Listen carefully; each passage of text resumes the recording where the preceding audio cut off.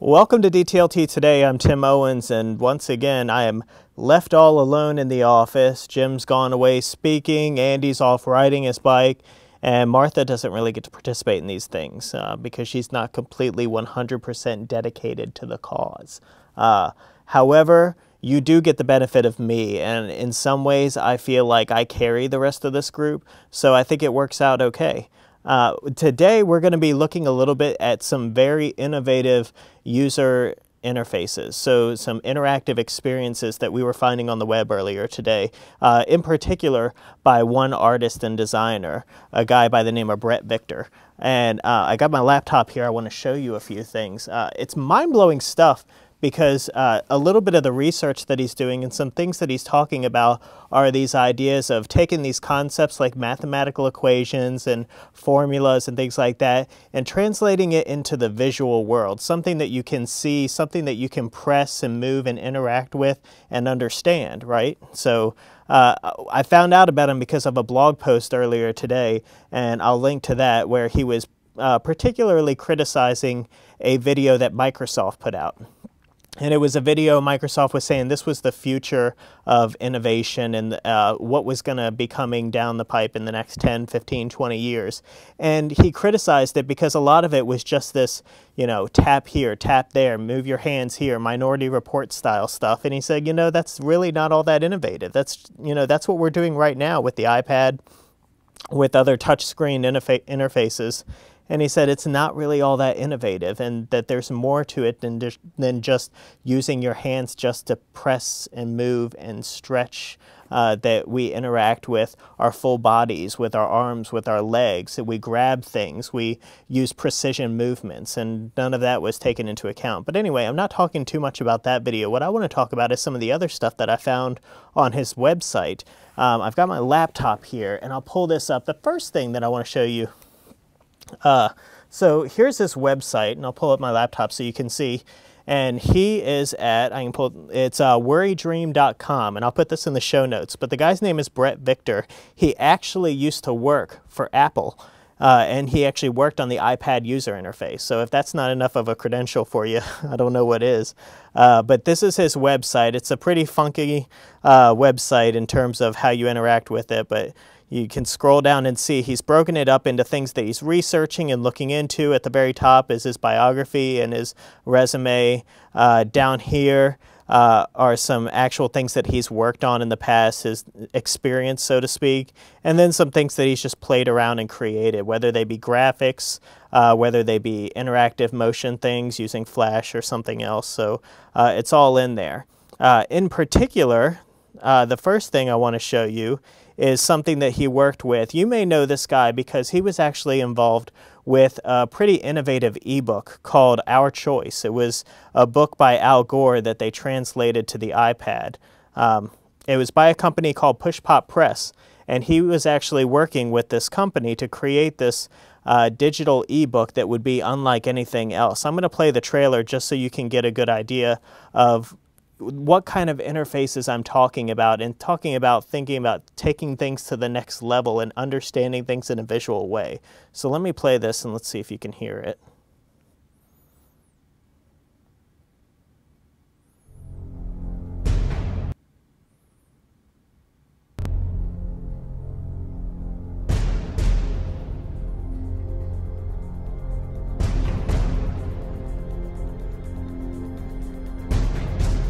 Human civilization and the Earth's ecological system are colliding.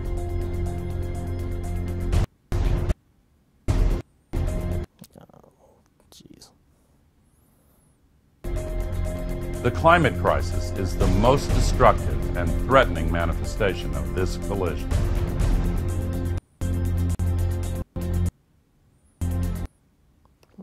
All right, so you get the idea. Pretty crazy stuff. And I mean, this is the kind of thing where when you first see ebooks, you think, oh, I can move from page to page. That's really wild. And then you look at something like that, and you're actually grabbing images, pulling them up full screen. They have some interactive elements there where you can actually blow onto the book, and it'll move the windmills. And that's how they explain how energy is stored and things like that. So just really, you know, that gives you a good idea of the kind of stuff that this guy is interested in. And it's really cool stuff. So he's got a project that he's working on right now called Kill Math. And his idea is that he could translate that into the mathematical realm. And so he's got several different projects that he's working on in terms of how can I make things easier to understand visually. Movements on the screen, translating to formulas and things like that. The first one, and it's another video that I'll show you, is called a process of interactive exploration of a dynamic system. And that's a whole mouthful just to explain how exactly what I've been saying before. Interacting with something on the screen, understanding what it is. But this video will show you better than I could what that actually means. So let's take a look at this. And this one I've actually got on the computer, so it won't even have to load. I'd like to show you a new user interface for exploring dynamical systems. These things show up everywhere in science and engineering. A dynamical system is a set of variables and a set of rules saying how those variables change over time. Those rules are called differential equations. For this demo, I'm going to show you a simple, well-known system called the predator-prey problem. In some ecosystem, you have a population of predators and a population of prey. If there are too many predators, they overhunt the prey. Then the predators starve, the prey population grows back again, and you get these cycles. If you look up this problem on Wikipedia, you see this. It takes a lot of effort to decode these equations and figure out what's going on here. And these are just the rules of the system. You can't actually see how the system behaves, which is what you care about. Here's a different way of representing the system. The two variables, number of predators and number of prey, are shown as plots over time. So you immediately see the behavior of the system. You see those cycles I was talking about. If I tap on a variable, it comes up big at the bottom, and I can run my finger over it and get the actual numbers. To compare the two variables, I can tap on both of them at the same time, and now I have two overlapping plots at the bottom. On the right is a phase-space plot, which plots predators on the x-axis, prey on the y-axis. And we can see how they both change over time. Notice how the cursor on the phase-space plot follows where my finger is moving on the time plot. A dynamic system can behave completely differently when you start off the variables with different initial values. You'll see there's a little knob next to where the initial predator population is plotted. Moving this knob up and down adjusts the initial population size, and you can see how the system's behavior changes. On the phase space plot, there's also a knob at the initial point of the trajectory. All right, we don't have to play all of that. I'll put the link to it in the show notes so that you can watch the whole thing. But it's really compelling stuff, right? It's really interesting how you could, and that's an iPad application that he's working with, that you can move something on the screen and get a visual understanding of these more complex topics. Another project that he does is called the scrubbing calculator. So this ties into the same idea where you move something on the screen, these numbers are tied together in some way. To show you what this works, he was looking at it in terms of that ebook, Our Choice. And if I go down here and hit play, this will show what it looks like when you've got a mathematical equation that's doing several different things. And what happens if this number went up? What would the rest of the equation do based on that? So if I click to play, you can see. So he types 60 is the top margin, 140 is the bottom margin, plus 8 times 20, gap, 9 times 100, bar height. And then there's these numbers. But you can see that he can actually drag these numbers and move them around. And that number is then tied to that number on the right-hand side. And so by scrubbing across the screen, as they call it, you can get a better understanding of what's happening with the rest of the equation. Another something that he mentions with this that I didn't realize is an application called Solver by a company called Aqualia. And it's in the Mac App Store right now, and you can play with this same idea where you've got numbers, but it's different than a spreadsheet, so to speak. Let me try playing this introduction video. It's only 38 seconds long. You get a better idea of what this is. It's wild stuff. Solver helps you do quick calculations and figure stuff out. Just type your problem and Solver shows you the answer. You can compare different what-if scenarios line by line and use words alongside your numbers so that they make sense. Solver is great for adding things up, for easily doing percentages, and for converting things like currencies. It's smarter and clearer than a calculator and quicker to use than a spreadsheet. Solver is available for Mac, iPad, and iPhone. So that's the application called Solver. Pretty wild, different idea. It's, essentially you've got those spreadsheet functions and things like that, but they've made it easier to understand how numbers relate to each other and see that happen in a visual way. And so that was a little bit of what he was basing his stuff off of.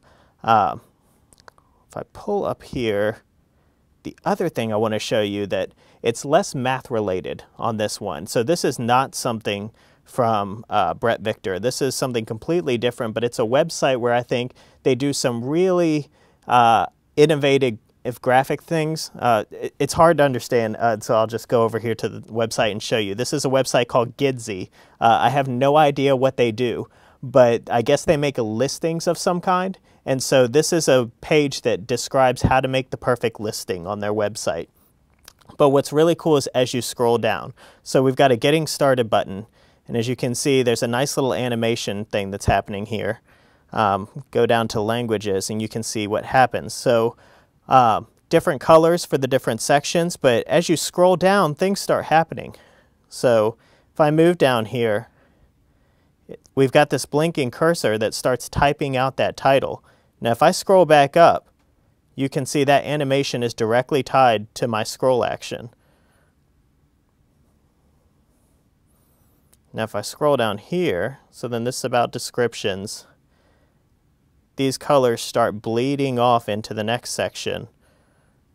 We've got a very subtle animation in the background of this categories, and I kind of like this one. This one's about the meeting point, and the point comes down from the top here. So it's just a really interesting way that they're using some basic CSS animations and maybe a little bit of JavaScript. Now here's something talking about groups, and the people expand as you're scrolling down the screen. Duration is this awesome little sand in the time capsule thing. And these are just basic objects. One thing that struck me with this website is that even standing on its own, even if there wasn't all this cool animation stuff happening, it's really beautiful design. But you add in these simple elements of animation and the page starts coming together in really cool and interesting ways. So these things are just moving across the screen as I scroll down. If I scroll back up, they move back away. So for me, it's just a really cool way that you can use simple elements like that to sort of, I hate to say it, but it blows my mind in a way. It's not stuff that we think to even do, but this stuff exists right now. You have CSS animations, you have JavaScript actions like jQuery, where there's these little plugins that allow you to do specific things, and those things work whether you're on a desktop, a laptop, or a mobile device. And so it's those kind of things that I want to get to explore even more, and I'm really excited by the stuff that Bret Victor is doing. Both on mobile devices, but also on the web. He's got this other thing, and I'll have to show it to you, called Dynamic Pictures. And this is something that he's looking at. I'll pull this up right here. And so this is the idea that he has, that one day it's not pictures that we're going to be looking at in sort of static images. So this top image here is a static image. It doesn't move. This is that traditional JPEG or PNG file that you see on the web. And then underneath of it, this is an animation. So your animated GIF or whatever file you're using that's basically just moving across the screen like that. And you've got your traditional animation. But what if you had these several different layers that made up this dynamic image? And so this last image here, you can actually take your mouse, or if I was on a touchscreen device, I could move my finger across it, and I can actually move the scene. It's got this parallax action happening where the front is moving faster than the back, giving it a sense of depth. So this is a more interactive experience.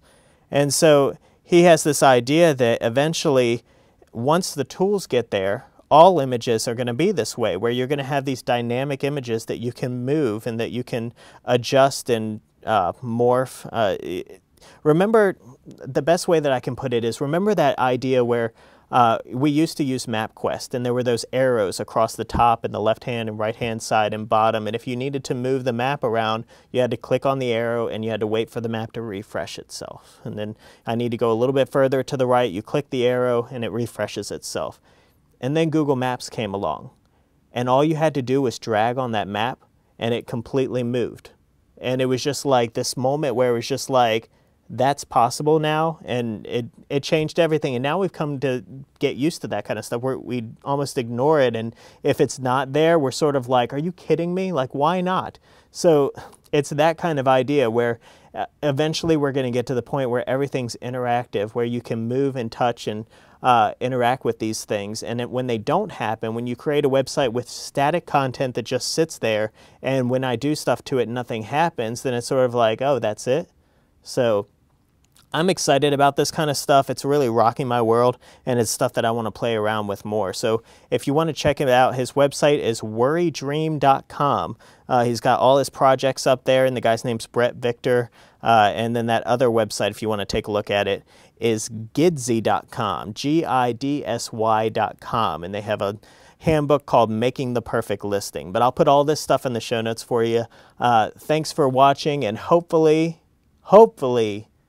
tomorrow, Jim Groom will be back. Maybe even Andy Rush, maybe Martha Burtis, but who knows? Until then, I'm holding down the fort. Tim Owens, DTLT Today. Thanks for watching.